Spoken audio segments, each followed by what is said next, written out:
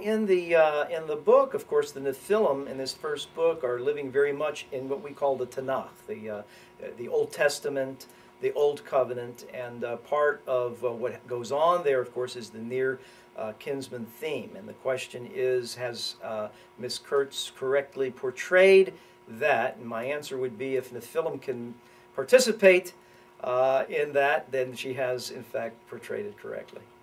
And I might just mention also the other theme of the Day of Atonement. The Day of Atonement is a time where in the Tanakh, the Old Testament, the whole of Israel would come. Even though sacrifices would be made all year round, the whole of Israel would come and proclaim the sins of the nation, and the sins would be forgiven. So it's a time of forgiveness. It's a time of reconciliation, or a time of judgment. And it's called the Day of Judgment because for some it is a day of judgment. And it's called the Day of Atonement because for some it's a Day of Atonement. And you see both in the book. All right, so here's another theme that's very clear in the book, and that is the lead female has problems with God. She gets very, very bitter at God for the things that have happened, and gets entangled with questioning Him and wondering what it's all about. But her redeeming quality is that she stays long enough for some good things to happen. And by the end of the book, redemption is a very hopeful thing for her. And she thought she was abandoned, see? So she believed Ishtar, okay, for the moment. But then things begin to unfold, and at the end, it's kind of like you can see her soul settled. You know, she's beginning to get settled. Wow, look at that. You mean that was Thor? It's like her eyes are open to an unseen reality that's really been following her and blessing her. And she hasn't been aware of it. Maybe God's not so bad. Maybe He really loves me. Maybe there's hope for me. Most of the time when God shows up, it's in thick smoke, nobody can see Him, and nobody can even be in His presence. That tells you something about the eternal. That the temporal really can't take the immortal, the eternal.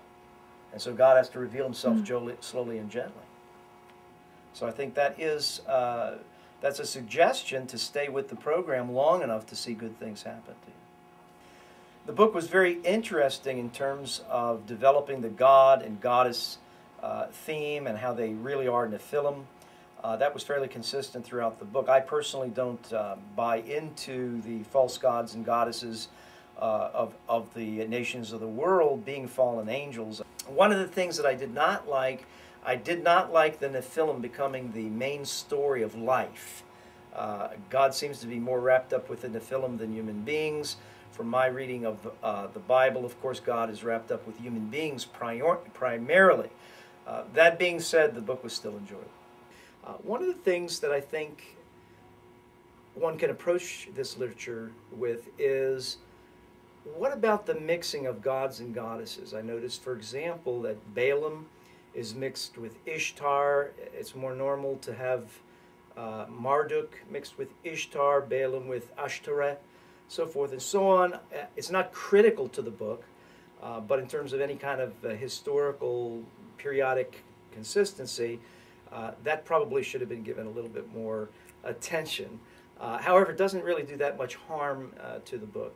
It is a way of explaining things in a fictional manner that stimulates the imagination. And to that degree, I think you're going to find people stimulated.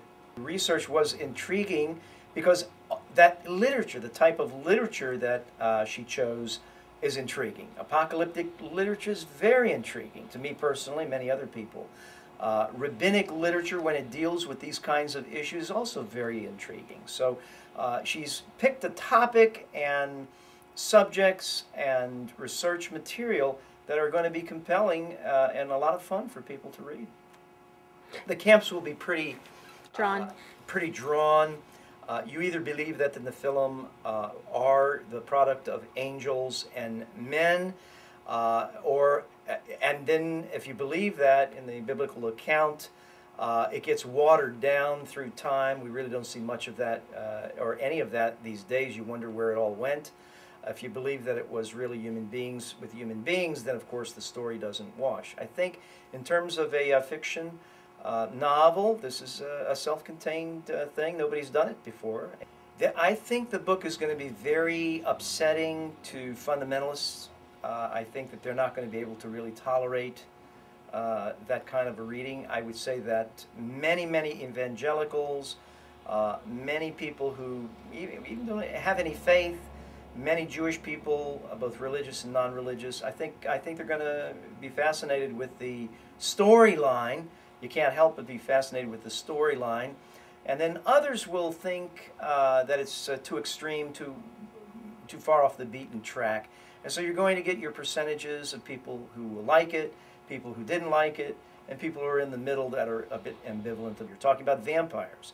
Fundamentalist Jews and fundamentalist Christians don't like talking about vampires. You're talking about ghosts. They don't like talking about ghosts. You're talking about disembodied spirits. They don't like talking about disembodied spirits. So you have created a literature that contains within it topics that people don't like to talk about, who are fundamentalists in their faith. So you're just going to have to take that kind of criticism as they read or disavow the book. You're going to have those that say, don't read the book.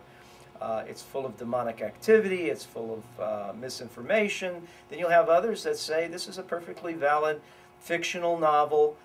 It has a premise that is plausible, and whether you can come to grips with it or not really will be a personal matter. But it's a compelling story.